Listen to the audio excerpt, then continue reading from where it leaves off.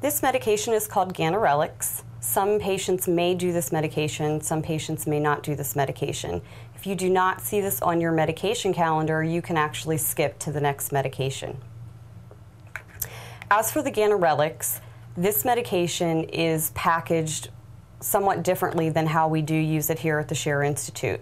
So it's important for you to know that one box of this medication will actually last you for 2 days. The first thing you need to learn to do is how to split the medication into 2 parts. So you'll open up the box and remove the prefilled syringe. So what you need to do is open up the packaging,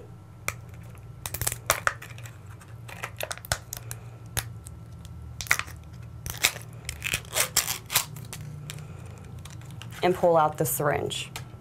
Now, as you can see, there's no measuring on the syringe. That's why we need you to split it into a different syringe. We've ordered 1 milliliter syringes for you. So you'll need, for every pre-filled syringe, you're going to need to pull out 2 syringes and 2 27 gauge needles. The first thing you'll want to do is open both of your syringes and lay them in front of you.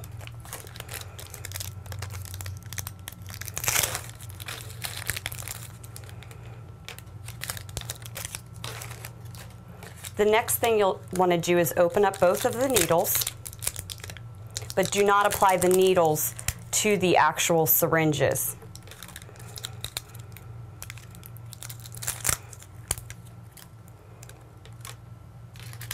Okay, now that I have everything prepared to go, I'm going to take the pre-filled syringe and flick it a few times to get that air bubble to the very top. Then you're going to remove the cap, and you're going to take a 1 ml syringe, and you want to pull the plunger all the way to the end without pulling it out. You're going to take the pre-filled syringe with the needle, and you're going to actually put the needle inside the hole of the empty syringe. So just like so.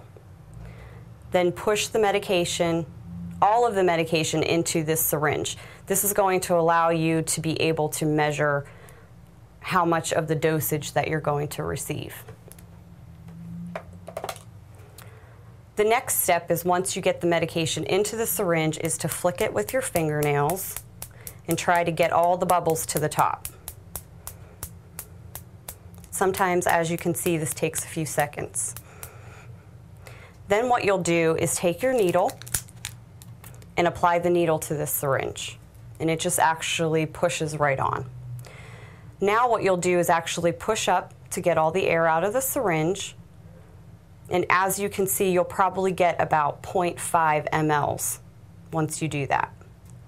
Now the next step is we need to divide this into half, so half of 0.5 will actually be 0.25, so it's the middle line between the 0.2 and the 0.3.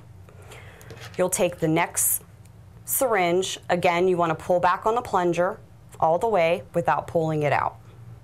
You're now going to take the cap off of this syringe without removing the needle, like so. And you're going to do the same step again. You're going to take this needle and inject it into the hole of the empty syringe.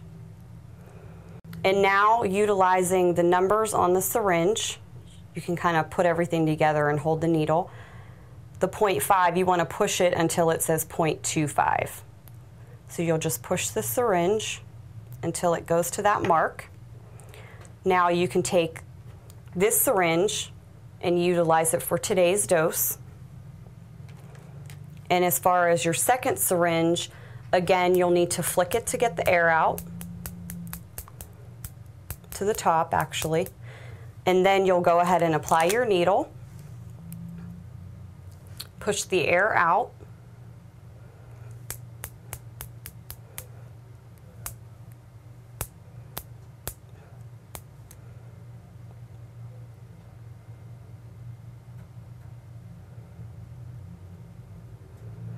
and this dose will be ready for tomorrow.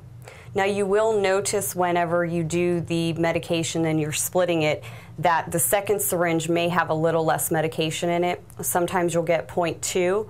It's fine as long as you're taking both doses, you're getting enough of the medication. What this medication does is actually helps to prevent you from ovulating, so it's real important that you take both doses. And then this medication will be given sub-Q, so again, you can put it in your lower belly or you can put it in your thigh. Once you've split the medication, it does not need to be stored in the refrigerator. You can just go ahead and put it back in the box and just save it for tomorrow's dose.